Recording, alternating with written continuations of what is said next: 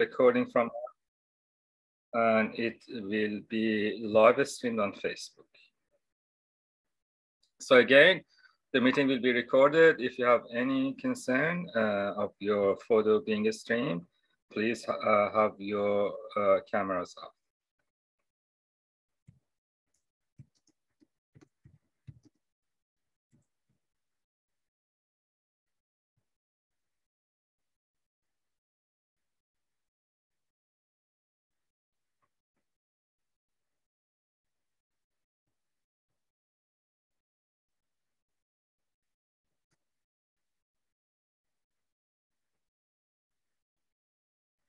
Okay, let me start the session with a video that will take you to Isfahan, the beautiful Isfahan, and the video that will give you some sense of the city. We have from Chicago, Los Angeles, all the cool places around the world.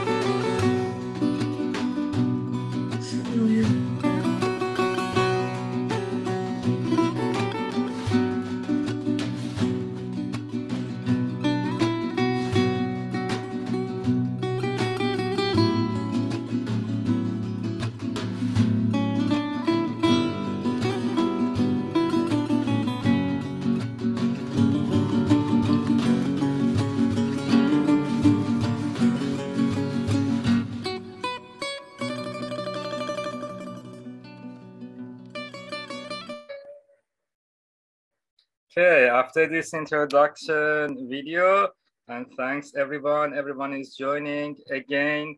For people who are joining, I put everyone in the mute. If you have any comment, questions, please type in the chat box. If you like, leave a short introduction of yourself in the chat box. It's great to have you guys here in the session. And if you've been in my lives before or no, you have people from Los Angeles, Berkeley, all amazing places. After this video, to give you some sense of beautiful Isfahan, let me introduce myself first. My name is Bahman. I am originally Iranian, but I live in Melbourne, Australia since 9 years ago. Since the pandemic started, a couple of years now, I started doing virtual tours of Iran and other parts of the world, and these free public live sessions from time to time. Also, we cover other places. Today, I want to take you to one of the main highlight cities of Iran, Isfahan. And one of the highlights of Isfahan, Naghsh-e Jahan Square, which is a UNESCO heritage and a really amazing place to visit. Naghsh-e Jahan Square is kind of showing the top and the peak of the Iranian architecture and the glory of the Iranian or Persian Empire.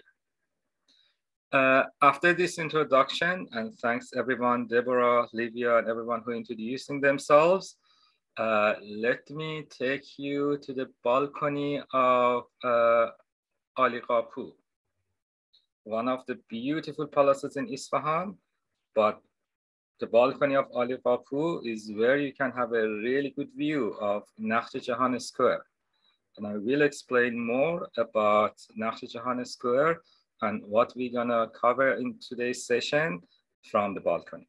Let me share my screen again, and I will talk more about Naghsh-e-Jahan Square.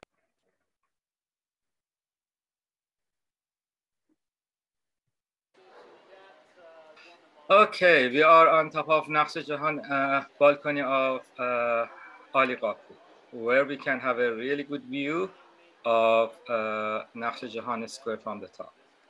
Naghsh-e-Jahan Square used to be the second largest square in the world after Tiananmen in China, and it was the central city of Isfahan of Shah Abbas, the great Iranian king, who even nowadays, the backbone of the modern Iran, is pretty much owes to what he has done in the country. Today I will take you around Naghsh-e-Jahan Square and we'll talk about this beautiful bazaar. Little nigga, you broke, get your cake up. I like my hoes with no makeup. I'm popping as soon as I wake up. This Me beautiful. hoe like a layup. You speak on CPU for real. If you fucking with me, then that's how you feel. I can't wait till I can sit on the mill. Last year I was hungry, I couldn't get a meal. Hit from the back, I be giving the chills. On my day one, niggas, we rockin' still. Down on my dick, wasn't asking for shit. Sorry guys, from time to time we had people who might create some noise. Today I will take you to these beautiful mosques, the beautiful palaces and square, to give you a much better sense of this beautiful place. I will also talk about Shah Abbas and what happened in the country during the pretty much 40 years of his reign. That was the time of the development of this square as well, to give you a much better sense of what happened in the country. So this square has been built around 400 years ago, in the time that Persia or Iran were under the rule of Safavid Empire or Safavid dynasty. Safavid Empire is the last empire in the Iranian history that we can call them the true Persian Empire.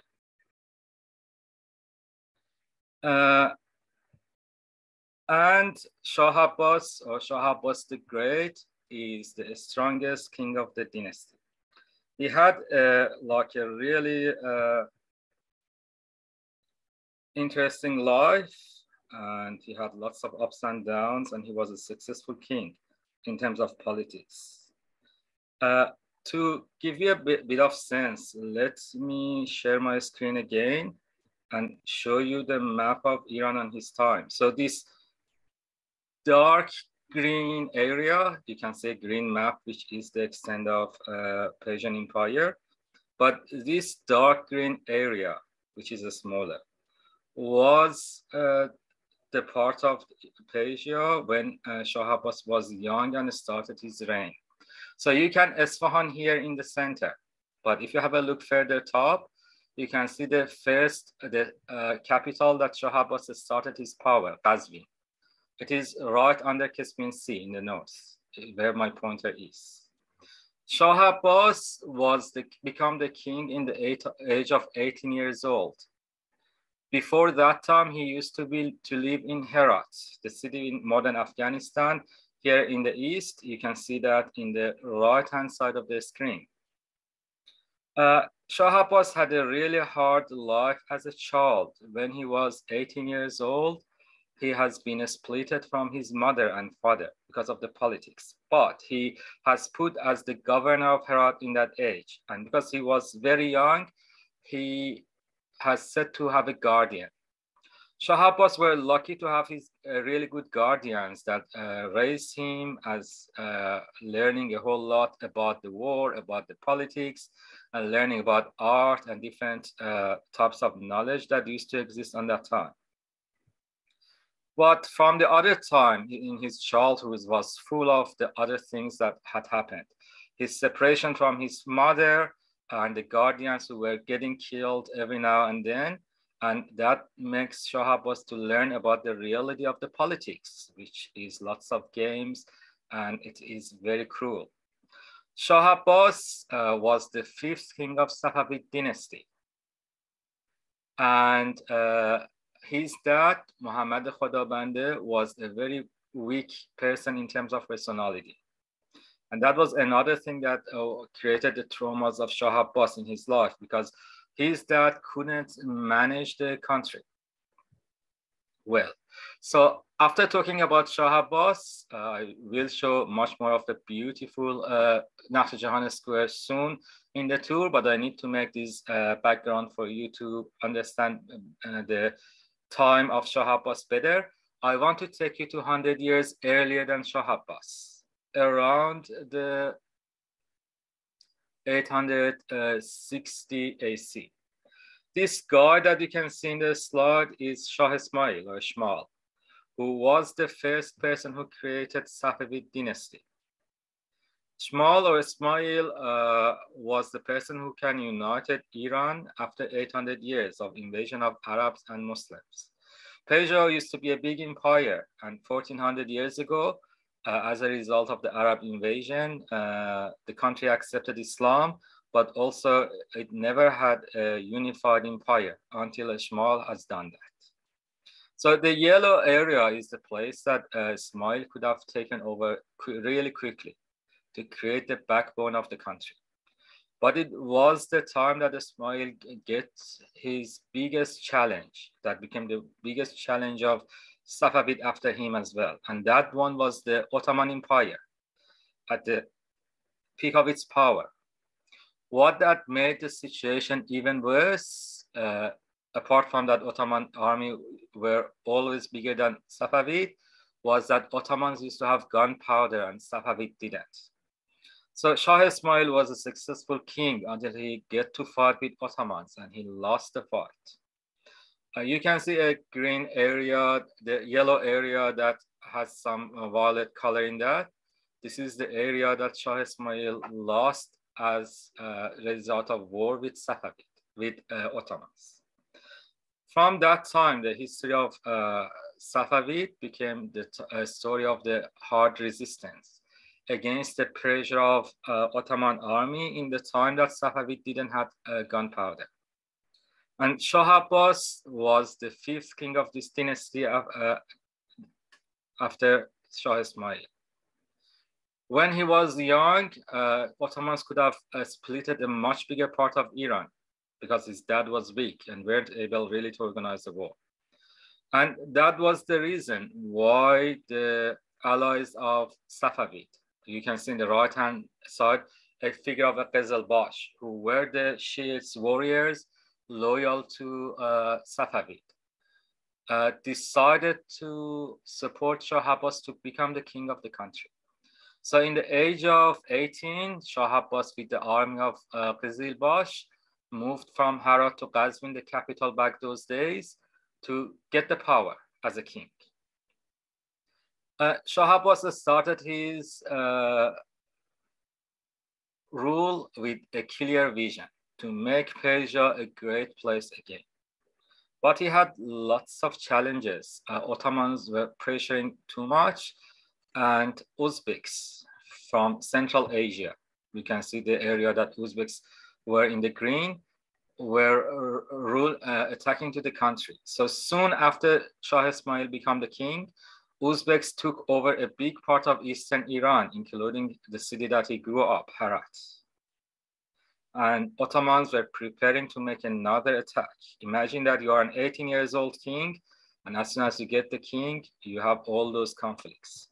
Also, Qizilbash, the warrior nomads, started to ask lots of benefits from him, and they had lots of conflicts within each other, like the Qizilbash groups. That made the situation even worse for him. Shah Abbas started his reign making a treaty with Ottomans and give out a big part of Iran. Here in the map, you can see the photos of Shah Abbas, but also you can see a dark yellow and a lighter yellow. These yellow parts are the areas that Shah Abbas gave away to Ottomans in the sake of peace, so he can go and fight with Uzbeks. when he decided to fight with Uzbeks, Shah Abbas made another big decision, and that was moving the capital to Isfahan. As Isfahan was much more in the center, and back those days, southern Iran were under attack of Portuguese as well. So Iran from all sides were under the attack of different powers. From Isfahan, he could have closer to all different parts, but it was a big danger that Shah Abbas became far from Qizilbash, who were the traditional supporters of Safavid. Shah Abbas sent an army to march in Isfahan, and he traveled to Isfahan to show the people of Isfahan that he is a nice king. And that was the start of Naghsh-e-Jahan Square. The area that we have Naghsh-e-Jahan Square these days used to be the center of kingdom of Isfahan, the local kings. Not a big area like that. Shah Abbas ordered to flat a big part of that area, and he did some marching with his army to show to the people that he is a strong king. After this act to Isfahan, Shah Abbas got back to Qazvin and prepared to fight with Uzbeks in the eastern side of the country. That fight was a successful fight, and it was the time that Shah Abbas started to create a much more organized army, and also opening up the army to other people, to the Persians, to the Armenians, to Georgians, to whoever who were happy to fight with him. His army were become really well trained in the fight with Uzbeks, and he could have took back all the areas that Uzbeks were invaded and conquered. After that victory, people of Iran started believing in Shah Abbas as a strong king. Shah Abbas got back to Qazvin, his capital, and it was the time that he formally moved to Isfahan. And it was the year of 999 lunar year after in the Islamic calendar. So Shah Abbas put that date as the date of having a new capital in the new millennia of Islamic calendar. And that was the start of the glory of Isfahan. When Shah Abbas went to Isfahan, he had other challenges. The locals in Isfahan weren't really a fan of him. Isfahan was a big city, and it was lots of business people who were living in that city for a long time. And guess what? When a new king comes, he wanted the lands and he wanted the control over the city. And the city elites didn't like it.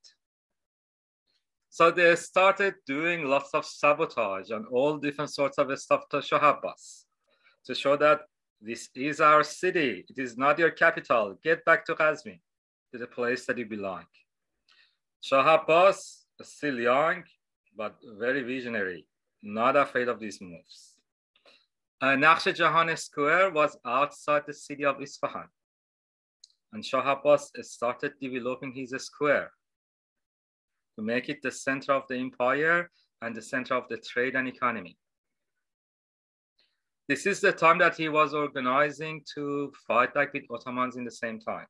And he has started having lots of negotiations with European countries, including British.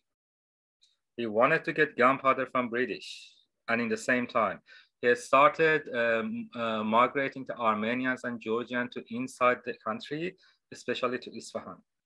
One of the reasons were Armenians were really good merchants, and he wanted to use their brain in the trade. But also another reason was Shah Abbas wanted to get the help to make much better connection with British. He started setting up his palace, Ali Bapu, that we have started, but he also started making lots of artisan shops and bazaar centers around Naghsh-e-Jahan Square to make his square the center of the trade in Isfahan. Before I talk more, I want to take you around Naghsh-e-Jahan Square to the bazaars and shops around the square, where you can still see the handicrafts and the people who work in this square. And it was the same back those days. People were making lots of things and were selling them to Europe. And after that, we will get back to Naghsh-e-Jahan Square and I'll show you more. I should say Naqsh-e Jahan Square is a place that you need more than a day to visit all of that. Let me take you to some of the areas around Naqsh-e Jahan Square to give you some sense of the bazaars during Shah Abbas time, also nowadays.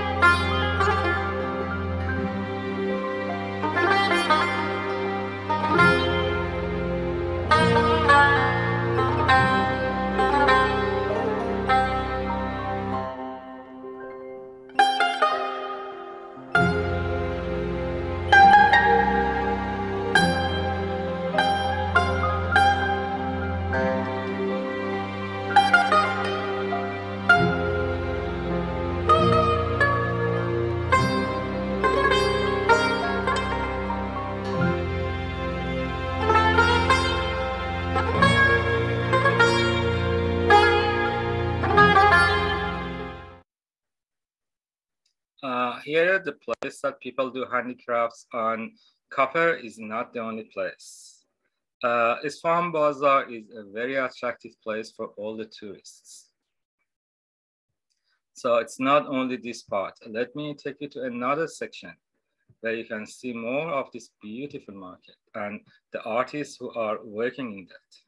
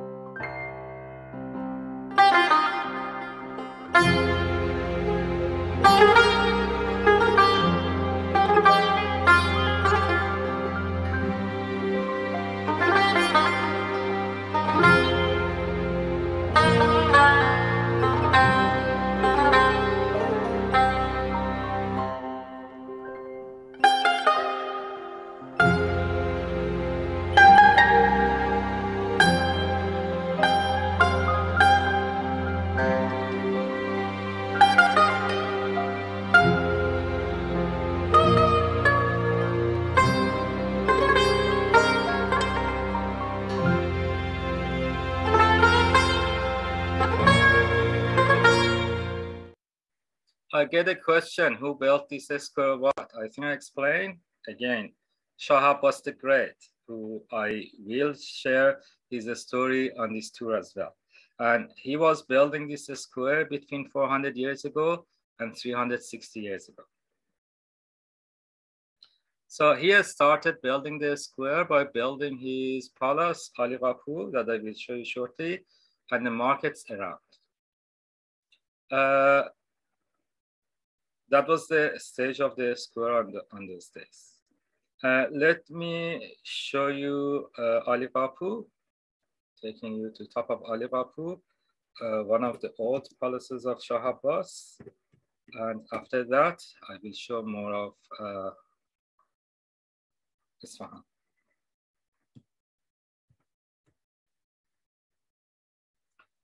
So Shah Abbas built a few different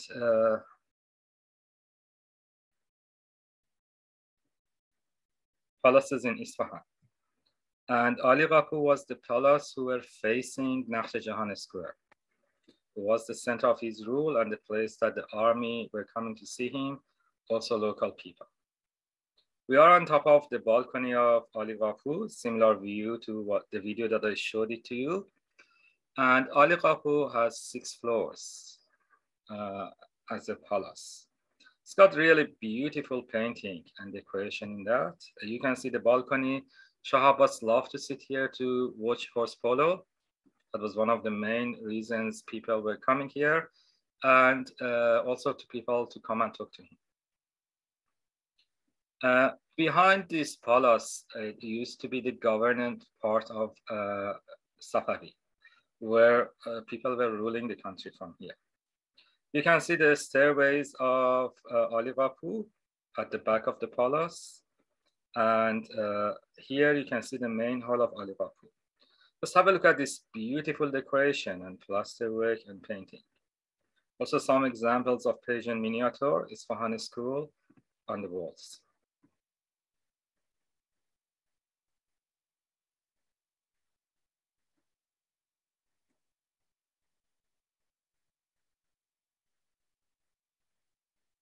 And here you can see one of the other halls. People call this place the music hall. What you can see on the ceilings are very exquisite plasterwork. And it is said that this plasterwork is designed to create a much better volume and tone for the music who used to be played here. So when musicians were playing in this room, this plasterwork were creating a much better tone and volume, and the music could have been heard all around the palace.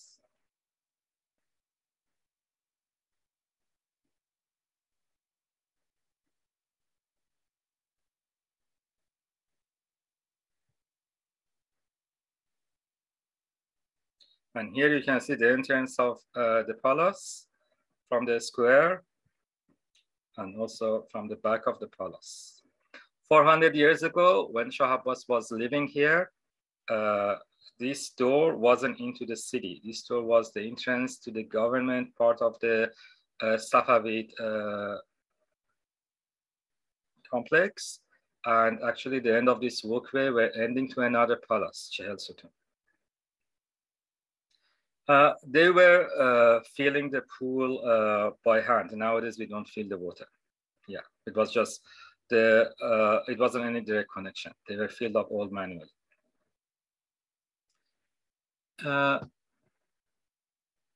During this time, around 980 after Jesus Christ, Shah Abbas were starting to create a much more organized army, also improving the business and economy in Isfahan. Lots of new migrants, lots of them the artisan and scientists and artists and all wise people or tradesmen were moving to Isfahan, and Shah Abbas were getting them settled in the new areas of Isfahan, not in old part who disliked them. So Isfahan started to grow and the population raised to 500,000 people. In the same time, Shah Abbas could have created some coalition with British and they get the gunpowder of them. And it was the time that he started attacking to Ottomans again. It's been 3 wars where Shah Abbas could have taken over all the lost land from Ottomans. It was the time that Shah Abbas became a really strong king and Persia became a really rich empire. And the money out of those economy were making Isfahan more beautiful and more beautiful. In this period, Shah Abbas built the second main things in the square, and that was the Sheikh Lutfullah Mosque. And also he started developing the market, the new market that he were developing around the square. Let me take you to Sheikh Lutfullah Mosque, which is a really beautiful mosque, and the beauty of the mosque will surprise you.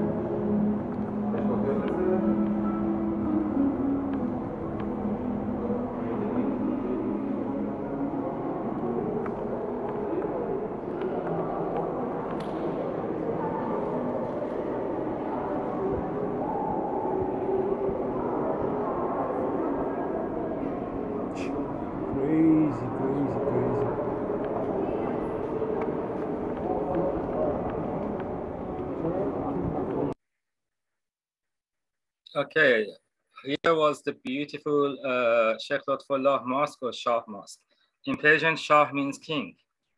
So Shah Mosque was opposite to the King Palace, and king could have gone there from the walkway under the square. The other things that Shah Abbas built in this area was the Qaisariya Market and also the entrance of Qaisariya Market, which is one of the other interesting things in Isfahan. So let me show you Qaisariya before continuing the tour. Here you can see the entrance to the old Qaisariya Market. Here is beautiful for amazing view from the top of the building, and Qaisariya means the market of the clothing.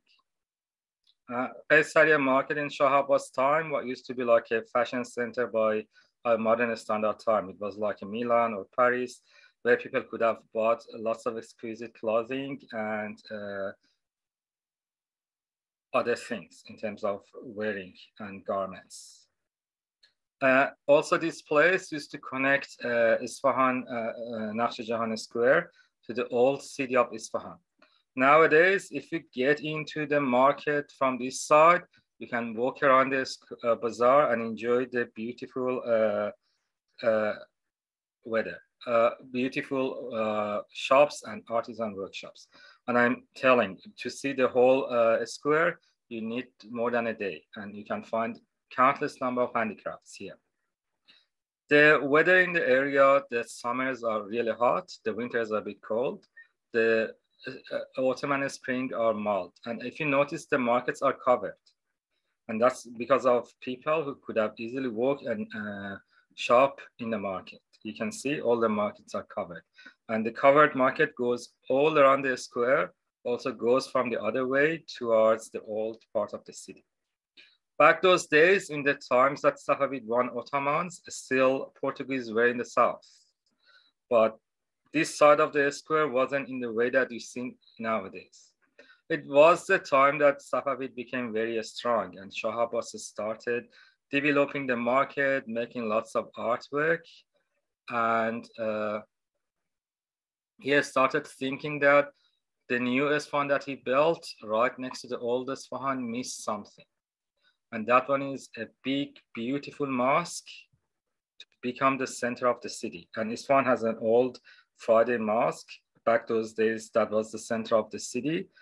And that mosque is really, really pretty. So Shah Abbas made his thoughts, where is the best place to build his mosque? And he picked the area in the southern part of the market, the only empty part of the market. The square, one side was his palace, one side was Shah Mosque, the other side was the entrance of the market. So he picked the opposite side to build his masterwork, Imam Mosque. It took 20 years to complete Imam Mosque, and the result was a real masterpiece. I want to take you to Imam Mosque now and show a little bit of Imam Mosque to you. But I should say Imam Mosque is the most beautiful mosque of the country, and one of the most beautiful mosques in the Islamic world. It rained a little. Isfahan is very dry. It's got a beautiful river. Yeah, it took 20 years to build Imam Mosque. Let me take you to inside Imam Mosque. Safavid is the peak of attention to details and sophistication in the architecture. And you can see that. Also, Herat, the city that Shah Abbas grew up, back those days used to be the center of art. So Shah Abbas, since he was like very young, he get that taste in the art and architecture. And he decided to make Isfahan even much nicer than Herat. You can see the beauty of the mosque right here, the entrance of the main mosque, the main hall. The courtyard has some identical buildings on the four corners, which is a pretty main thing in the Iranian architecture. That represents the four elements on the four corners of the wood. And you can see the entrance of the mosque from the back. Let me take you inside the main hall. Here you can see the dome in the main part of the mosque. This mosque is a real masterpiece, but the main highlight is the dome. You can see the beautiful hall in the center of the square.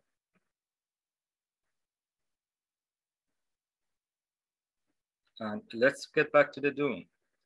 Why this dome is a masterpiece? There are a few different reasons. The first reason, is the great tall work on that.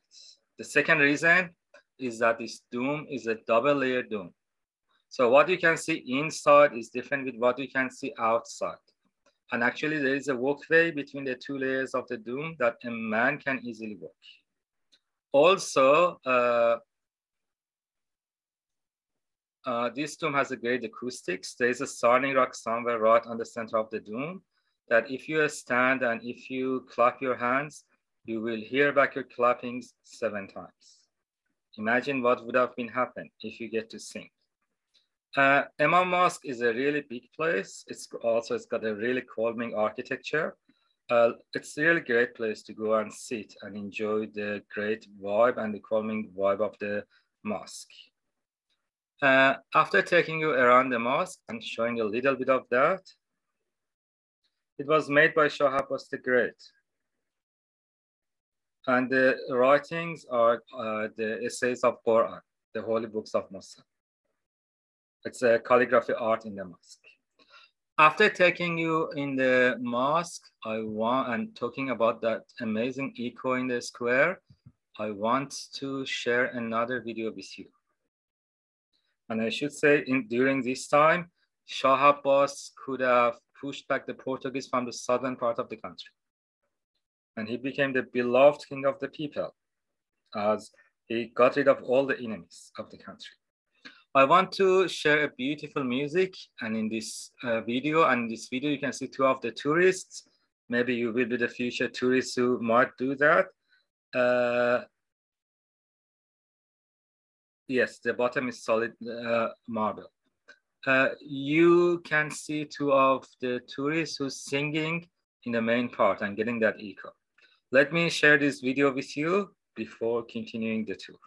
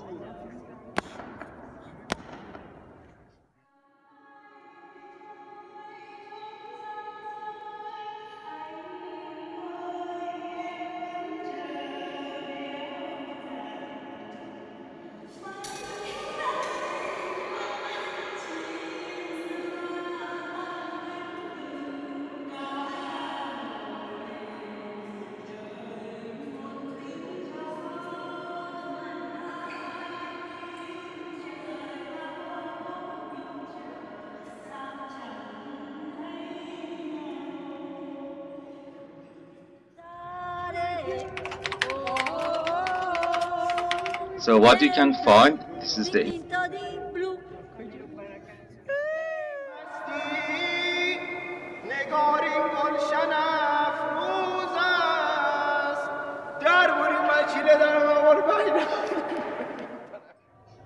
Welcome to Isfahan. Thank you. Okay, that was the cute singing under the dome to get that echo. And this time, after completing this mosque, actually Naqsh-e Jahan Square became complete. Naqsh-e Jahan means the image of the world. And people used to call Isfahan of Shah Abbas Nisf-e Jahan, which means it is the half of the world. And it was because of the glory and the beauty of the city, including to the central square of the city. Shah Abbas led his empire and his city to become one of the most magnificent cities of the world, as you could have seen. And Iran during his time became really rich and strong. At this part of the tour, after taking you around Naqsh-e Jahan Square, I also left the address for my YouTube channel. This is where you can find a recording of this session after the tour. And also I've done a whole lot of other lives and videos about Iran. If you subscribe, you can see those videos as well. It's also a way to support me to continue doing this job. So from the empire as big as this dark green area, Shah Abbas created an empire as big as this. and he was probably the only Eastern king who had the fair trade with Europeans during his time. You can see photos of the pictures of Shah Abbas. He had his brand mustache that he's famous for, but he can see the two main pictures of him. Shah Abbas in the party and Shah Abbas in the war. He was a very brave king. When he was at war, he was fighting right in front of his army himself. He wasn't a coward. He believes that the soldiers to fight well, they need to follow their king. But in the time of peace, he had a good taste in party. The last picture that you can see is the story of his last victory that happened without the war. So Shah Abbas took some eastern part of his area, which are in the areas of modern Pakistan and Afghanistan, the area of Kandahar from Indian king with negotiation. And here you can see the story of his negotiation with the Indian king. And here in this photo, you can see Naqsh-e Jahan Square in his time. So we didn't have any park or greenery in the center of the square. The square had sands in between, and that was to make this place a good place for the army to march and also for the people who play horse polo. What you can see in Naqsh-e Jahan Square, that park is still in the center, is a recent development. Lots of the international visitors visited Isfahan during Shah Abbas' time, and they made some paintings out of that. And also they were comparing Shah Abbas Square with lots of the main squares in Paris, in Venice, and in London, as I'm showing you. And they weren't like totally wrong. There are similarities in the way to make a square with all the arches around and palaces and things like that. So you can see like the painting of Shah Abbas, painting of Naqsh-e Jahan Square back in the history by the European visitors around 400 years ago. And also you can compare it with some of the squares like San Marco or other squares in Europe. Like again, another painting from Naqsh-e Jahan Square. Again, another one from how a square used to be. Like the king used to sit here in the balcony and watch people and sing what's going on. And here you can see the oldest photo of Naqsh-e Jahan Square, which is from around 150 years ago.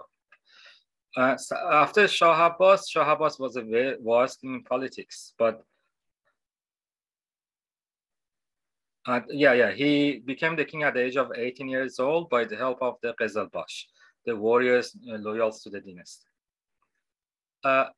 Shah Abbas was a very good king in terms of politics, but he had some bad aspects as well. His traumatic childhood made him to have be a bit paranoid, especially towards his children, who he was afraid paranoid of getting the power from him. So despite being such a wise king, he could have been very cruel as well. One of the things that he has done, he kind of killed all his children, and the only one who was left alive, he was blind. You can see another old photo from Naqsh-e Jahan Square. These columns that you can see are the columns for playing horse polo. They still remain. This photo is from 200 years after Shah Abbas. So he couldn't really create a strong successes. Safavid last 100 years after Shah Abbas, but none of them will become a king like Shah Abbas. And after 100 years, Safavid collapsed. After lots of ups and downs, Qajar came to the power, and Qajar are the people who set Tehran as the capital. And during this time, they truly dislike Isfahan. So Naqsh-e Jahan Square really had hurt during Qajar Square and also Isfahan until in the recent century, the Pahlavis dynasty, they renovate Naqsh-e Jahan Square again. And that's how you can see this beautiful square. That was what I wanted to share with you. If you had any questions, please start typing in the chat box. I will share another video to take you back to Naqsh-e Jahan Square again. I need to remind you, if you need to see the whole square, you need to spend more than a day. Yes, Tiffy, he was a great man and he was a madman in the same time. Because of his hard childhood, he became very wise in the politics and he had a really strong will. But in the same time, he was paranoid. Yeah, don't forget that all what I showed you, you need to spend more than a day. Also, don't forget to subscribe to my YouTube channel. I left the link for you. And if you have any questions, please type until I share the last video, which will take you back to Naghsh-e-Jahan Square again at the end of the tour. So now that you know the story of the square, you can see it from another angle.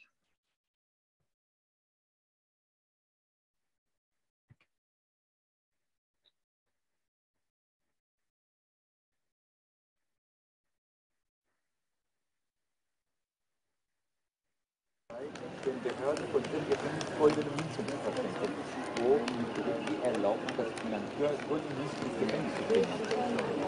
Das ist so. Die wissen das alles, das ist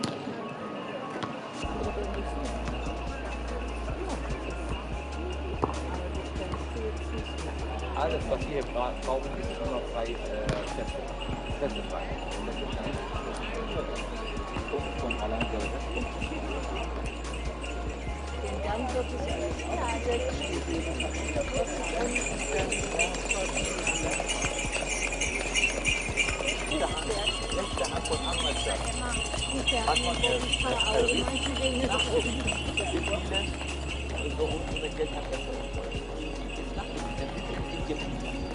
die rechte Hand vorn an, das sogenannte.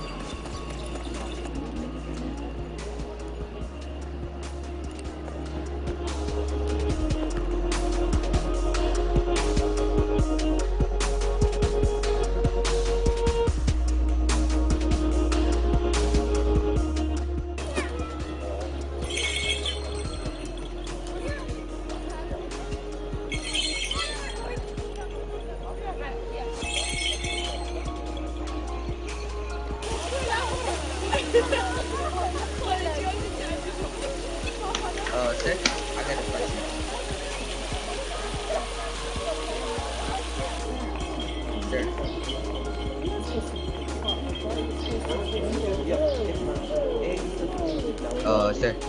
Sir, I got a question.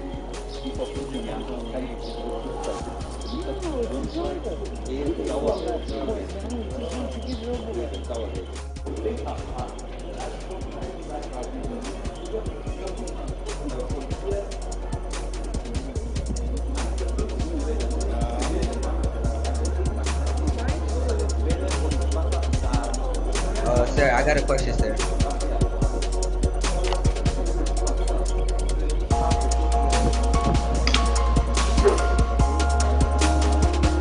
Behan, I got a question.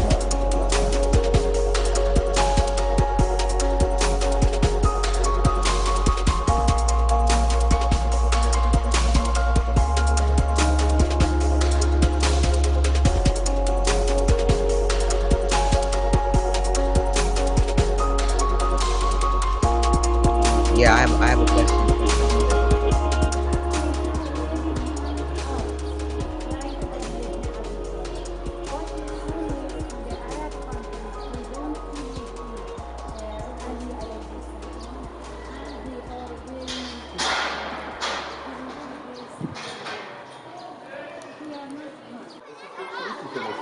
Aber wenn man in Kanada und Kurdistan von Iran ist grenzlich drin, eine minimale Abrede, Minderheit, Glaubensminderheit, Touristen sind da, der Rest sind die nicht. Und irgendwo hat man Schweine in der Rücken.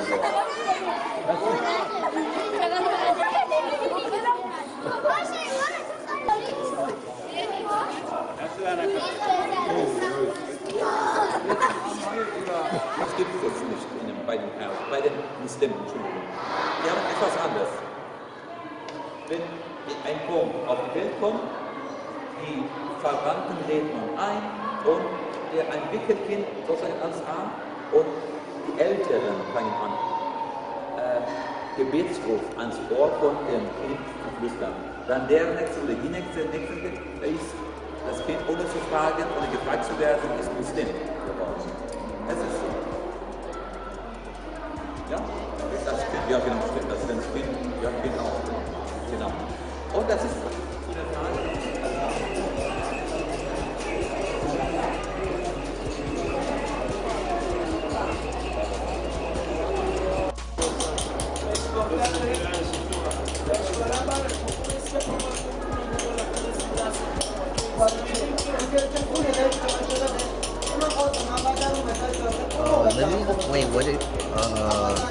What did Livia just put in the chat? That Livia, you literally said F you Livia. Dann der war schon so, sie sagt, wir laden sie auch ein zum Mittagessen. Oh Gott! Ach so, sagt, meine Schwiegerin, sie sind reiche Leute, die sind reich. Ja, ich weiß, kennen.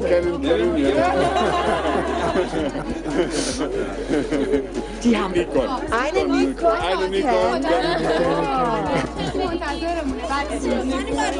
Genau, alles kennen. Das gibt's nicht. Schau mal, was sie für ein riesiges Tier. Boah, schau dir mal das riesige Tier von ihm. Ja. Boah, das ist ja der Wahnsinn. Das ist Kunst.